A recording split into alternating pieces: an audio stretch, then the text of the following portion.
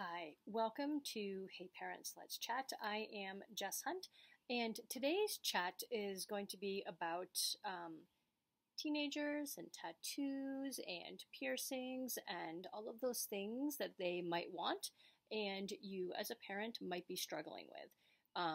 Your teenager might be 16, 17.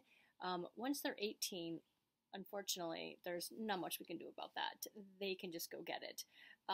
But you might have a 16-year-old or a 17-year-old, or frankly, even an 18-year-old who is just sharing what they want to do with you, and you might not be sure of how to respond to that. And some of you might be like, hey, go for it. Fine by me.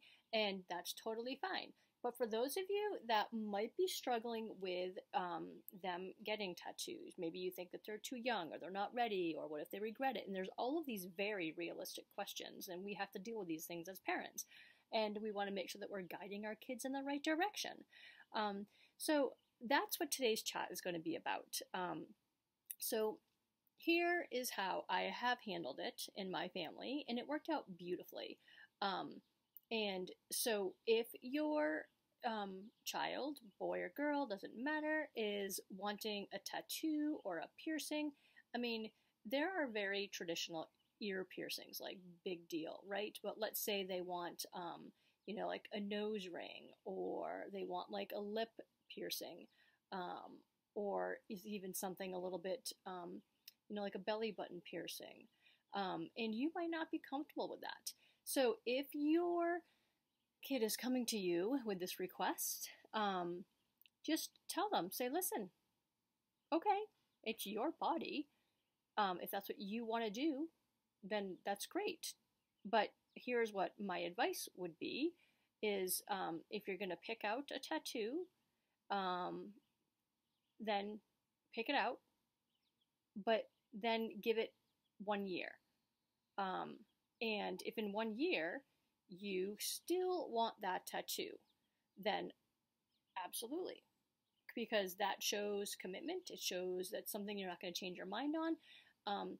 And the reason why I say this is because I have seen young people who have tattoo regret, and there's nothing they can do about it. They might not have the money to have it removed, and they have these tattoos that are now stuck on their body, and there's nothing they can do about it. And the fact is that teenagers, their brains are not completely fully developed until they're 25. So they might be an adult at 18, but they're still impulsive. They're still reacting emotionally. They're not thinking long term. And so for all of these reasons, frankly,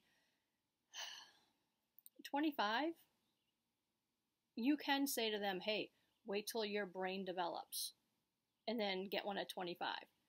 The likelihood of them listening to that advice is like slim to none. And so what I would do is just say, and I have done this, I would say, listen, sure, go pick out a tattoo, and then in 1 year, like 1 year from today, if you still want that tattoo without any changes, then sure, I'll even go with you.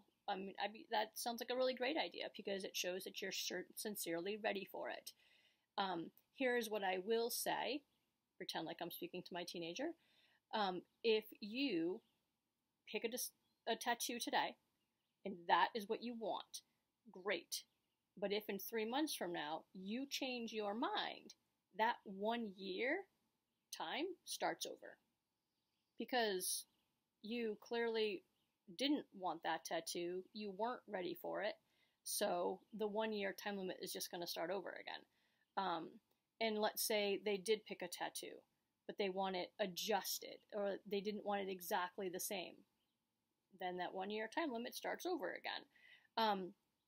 And so I think this is great advice. It works for us. I hope it works for you for two reasons. It works because it really does cut down on the probability of tattoo regret, because anyone that sticks with an idea and commits to it for 1 year, is pretty committed to it, and they're pretty likely to enjoy it and want it. Another reason why this works is because it also like puts that off, until for perhaps in a year from now they have completely forgotten about it. Or perhaps they're just no longer interested at all, which proves why this works, because they've changed their mind. And that's something that you as a parent might even point out to them and be like, hey, remember that time you wanted a tattoo? You really wanted it bad. You begged me for it. You were only 17. I said, just give it some time. Wait, pick one out. But you changed your mind. Remember that time? And so that might be just a learning experience that can benefit you as you revisit that during conversations where it's pertinent. Perhaps they want to do something else that's a little bit, you're not really sure if they're committed for it. And you can say, hey, why don't you give us some time to think about it? Remember the tattoo incident? And so it can be to your benefit in this way as well. So that's my advice on teenagers and tattoos. I hope it's been helpful. And the same can apply for piercings. Piercings can be a little bit tricky because, like, for instance, let's talk about belly button piercings. That's really tricky. I feel like that's a little bit, I don't know. I'm a little bit more conservative, perhaps. I would say no to the belly piercing, because I feel like that just encourages peers. Just gonna put this out there. It's encouraging the guys to be looking at her belly and seeing her as like this sexy object. And granted, they're teenagers and they're going to probably be wearing bikinis, or they might wear, low shorts or high tank tops, and parts of their bellies might be showing in some outfits. And that's one thing.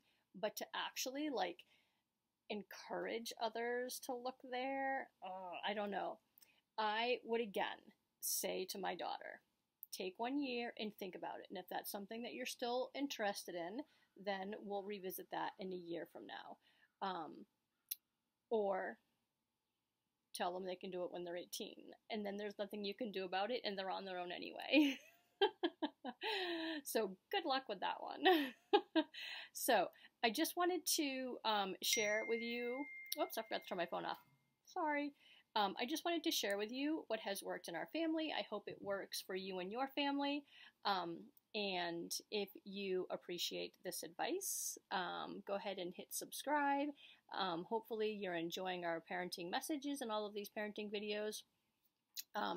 And you can go to heyparentsletschat.com, add your comments to the comment sections. As I've said in other videos, heyparentsletschat.com is, I'm designing it so that it becomes a resource for parents, so that you parents can just go right to heyparentsletschat.com and find a video that might be relevant to an issue that you're struggling with, or you might need some other opinions on. And then you can go to it and check out some of the comment sections and hopefully get some advice that works for you and your family. As I said, the more we share, the more we learn, and the better parents we all become. So thank you for joining us. Remember, hit subscribe, like, share with others that might benefit from this video. And thank you for joining us.